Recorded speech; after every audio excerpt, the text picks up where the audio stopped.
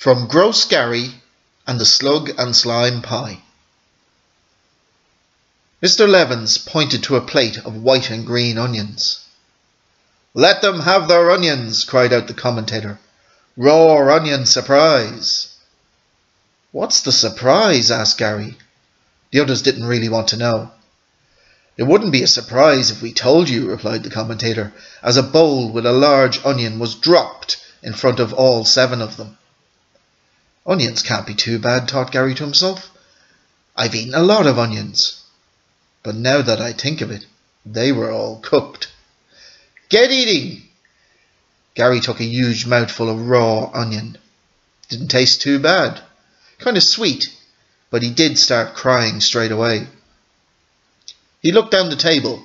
The other 6, including Martin, were crying too.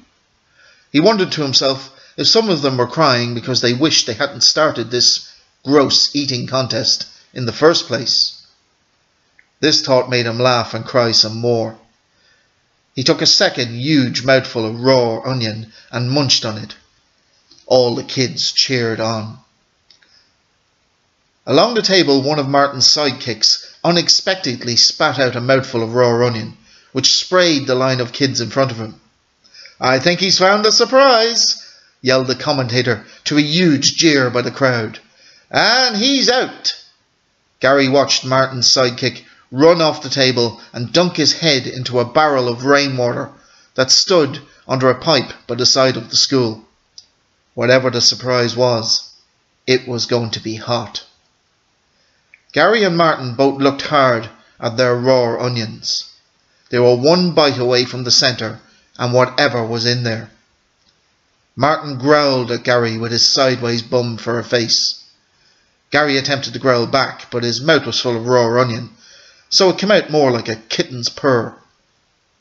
They both bit in at the same time and both got the burning taste of chili powder as it poured into their mouth from the hollow centre of the onion.